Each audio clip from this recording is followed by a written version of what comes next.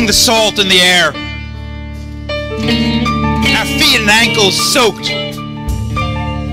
Our cheeks touching, our lips coming close as we crouched down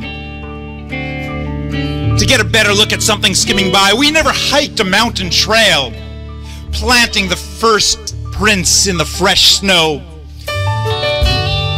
agitating the storm, gritting our teeth,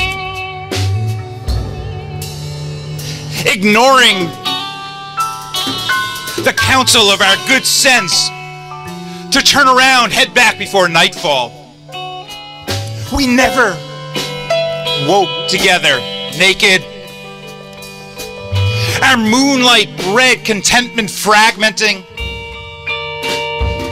A breeze blowing back the lace curtains, never stood hip to hip. Looking out the window, watching the gray waves on an overcast day break over the rocks jutting into the ocean, never wondering about who is wondering about us, worrying about us, wondering where we are.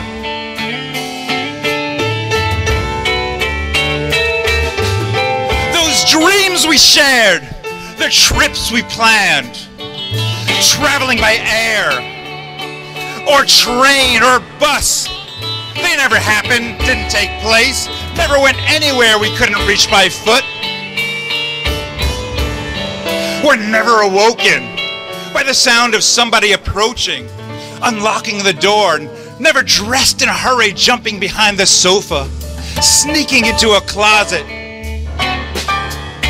slipping out the apartment as soon as possible, tiptoeing down the hallway, entering the stairwell, taking care not to allow the fire door to slam behind us. Never cried about what this was all about, what we had gotten ourselves into, never looked at each other through teary, sleep-deprived eyes, asking, saying, "This is so confusing, this is so inappropriate, it's gotta end, but not now, not for a long time." You never tried to blow out your brains with music pumping through earbuds, never buried your head under a pillow, blotting out the caterwaul of the intercom, my proxy screaming, screeching, demanding your attention, pleading to let me in. You never texted 15 times in 12 minutes, 40 times in a half hour, "Come back, come back, come back, I'll let you in, come back." We neither fucked nor made love, whichever it would have been.